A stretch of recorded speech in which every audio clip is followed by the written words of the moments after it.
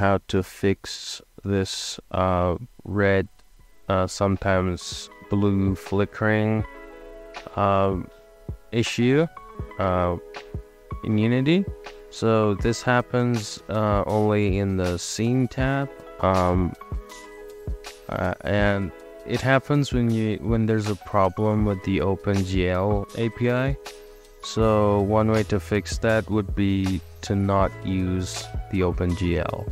So to switch that to Vulkan, we can go to project settings, and under player, here in other settings, you want to uncheck the auto graphic API for your platform.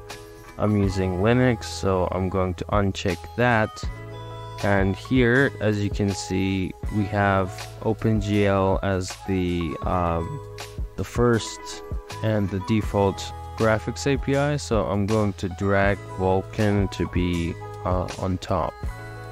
And this will prompt me to restart the editor, and simply just click on restart, and it will switch the graphics API and it will open the editor using Vulkan.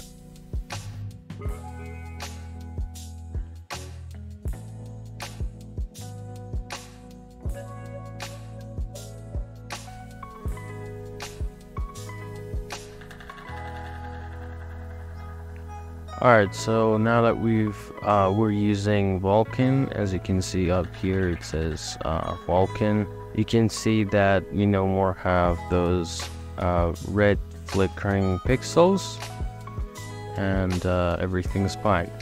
But in case your editor did not restart and you opened the project again and it loaded the project, but as soon as the editor was about to open, it crashed, then there's something wrong with the Vulkan API and you have to update your graphics drivers.